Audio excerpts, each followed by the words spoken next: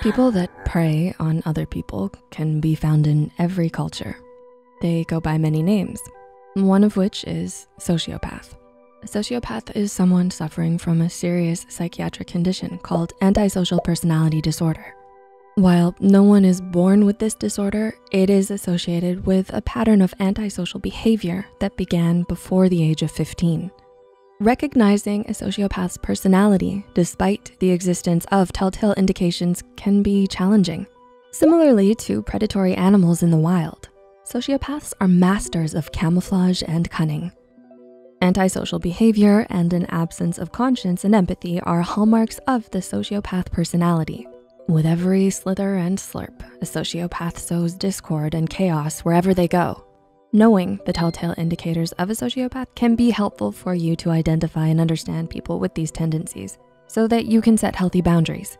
So here are 7 signs someone you know might be a sociopath. Number 1, lack of care for other people. Careless is often used to describe a sociopath's interaction with others because they generally have very little regard for other people's well-being. On top of that, antisocial individuals generally have very little regard for the law and so may engage in actions that are illegal, such as harassing and fighting others, destroying property and stealing. They lack a moral compass and won't show regret or remorse when they've made a bad choice or have hurt or harmed others. Number 2, manipulation and gaslighting. Antisocial people may manipulate and deceive others to gain rewards or pleasures such as money, power, social advantage, or sex. Because of this, they can make favorable impressions on others through exuding charisma and charm in their encounters.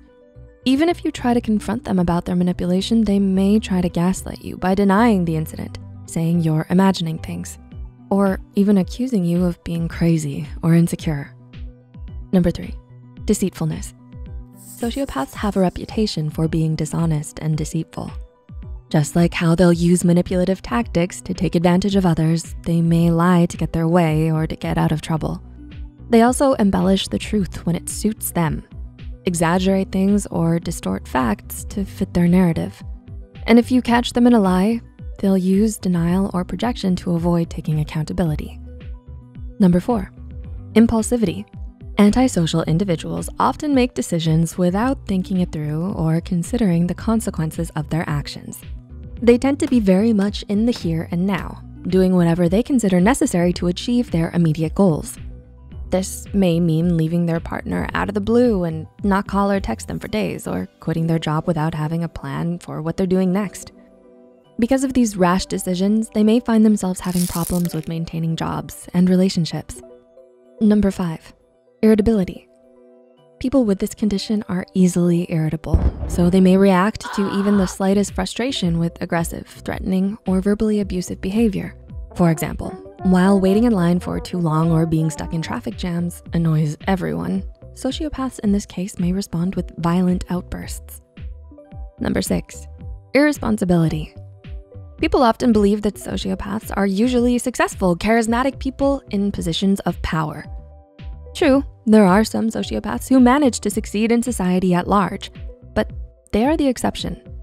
While persuasiveness and charisma are sometimes seen in sociopaths, irresponsibility is a common problem for those who suffer from this condition. Monotony and routine make them stressed, and they get bored quickly. Reckless behavior is how they escape that boredom. And number 7, negligence. Do you often find them doing dangerous or reckless activities? Sociopaths tend to care very little about their safety or the safety of others.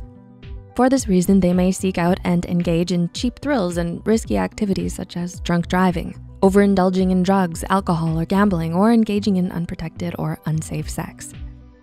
Is there someone you know who is showing some of these signs? Let us know in the comments below. If you found this video helpful, be sure to like, subscribe, and share this video with those who might find benefit in it. And don't forget to hit the notification bell icon to get notified whenever Psych2Go posts a new video. The references and studies used in this video are added in the description below. Thanks for watching, and see you in our next video.